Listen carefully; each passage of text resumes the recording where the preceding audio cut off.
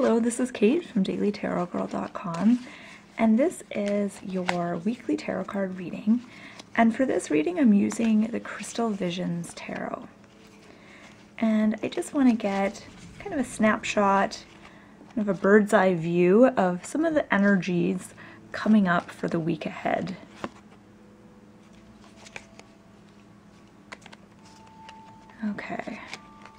Okay, so we've got 3 cards here. And I'm going to start with the middle card this time.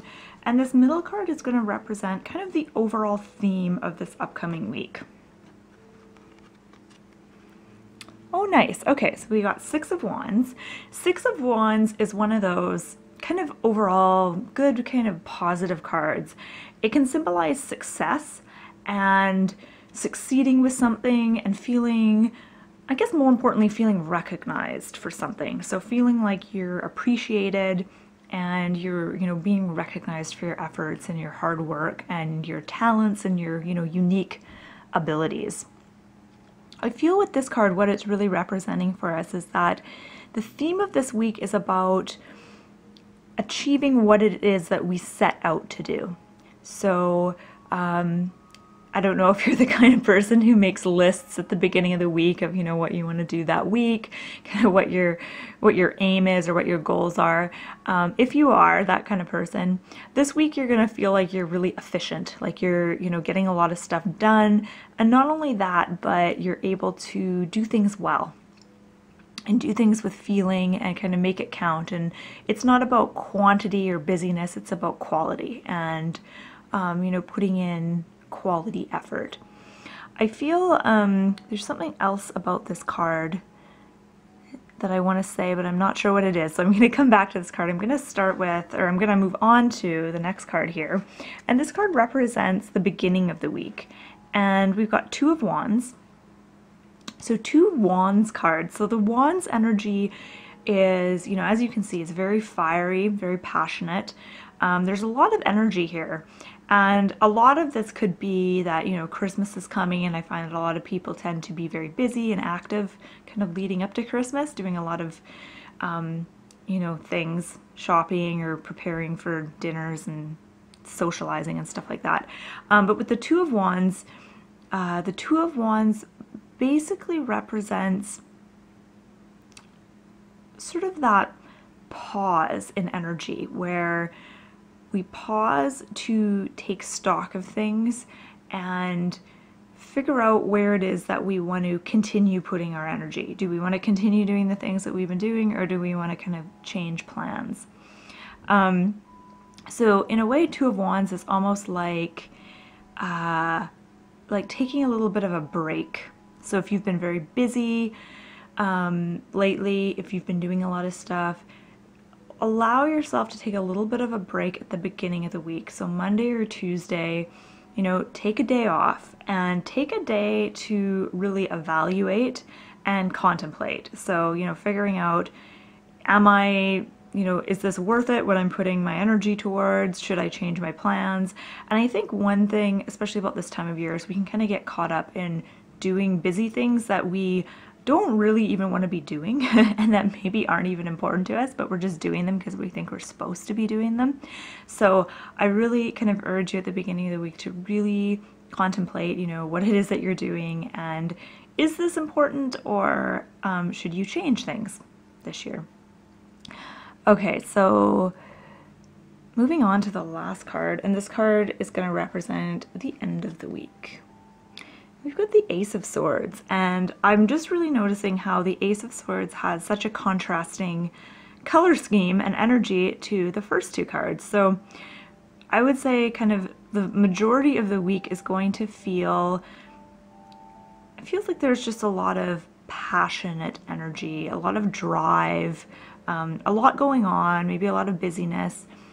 And with the swords, it's a cooler kind of energy. It's cooler, and it's also much clearer. So if you felt like, and I think sometimes when we're busy and we're doing a lot of stuff, we can get distracted and we can get overwhelmed or just kind of kind of like we can't really see clearly. You know, we're going from one thing to the next, doing, and figuring stuff out. But then as you get to the end of the week, there's clarity with the Ace of Swords. And the Ace of Swords is about a new beginning of swords, but more than anything, it's about taking initiative on something that is really important to you. And you may have, this might be something that you've been putting off for a while, or something that you've been kind of thinking about. And by the end of the week, you're going to feel ready to take action on that thing. So this is about taking a first step toward something. And it could be a really big step, or it could be, you know, it could be something that takes a lot of courage to do. Or it could be like a very small thing that doesn't feel, you know, as much of a big step. But I'm getting the sense that this is about communication. Maybe like there's a letter that you want to write to someone, some kind of email communication that you want to send that you've been putting off for a while, or you've been kind of too scared to send, or, you know, not sure how the other person's going to react.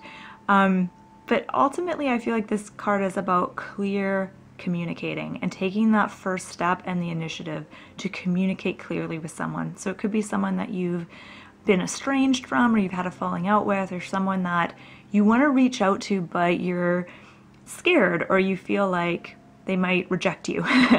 And you might have to kind of take that risk and kind of get out of your comfort zone and step up to the plate with that. So this is really about clear communication with someone that is important to you. And I think that the cards preceding it, they're about kind of getting to know yourself. So, you know, the Two of Wands is about evaluating things, figuring out what is important to you, where you want to put your energy.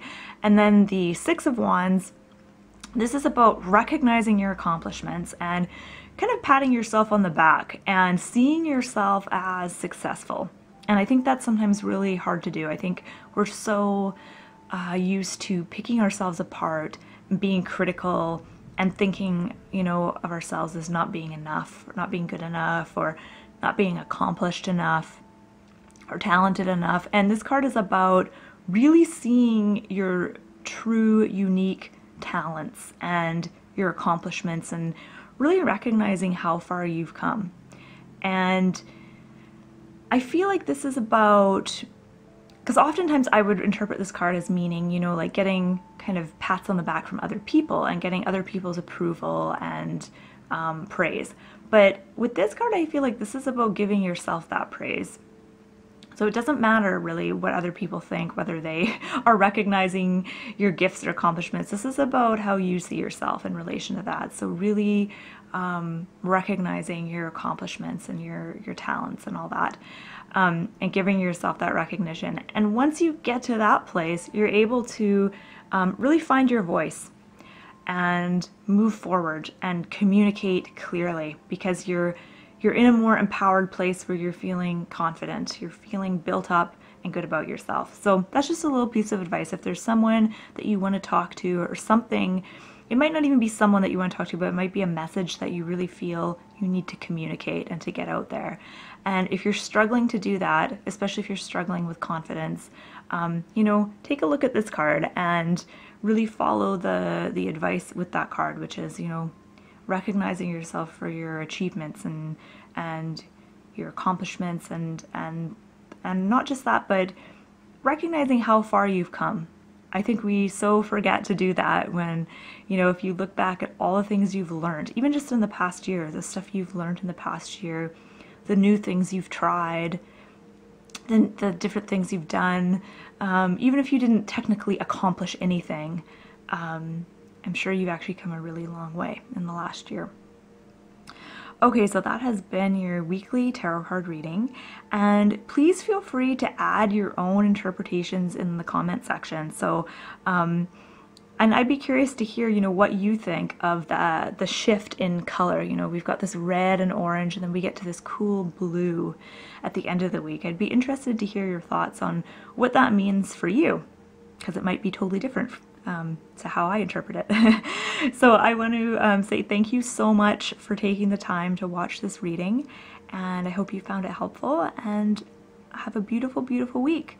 And you can check out my website dailytarotgirl.com for tarot reading videos, tips, and more.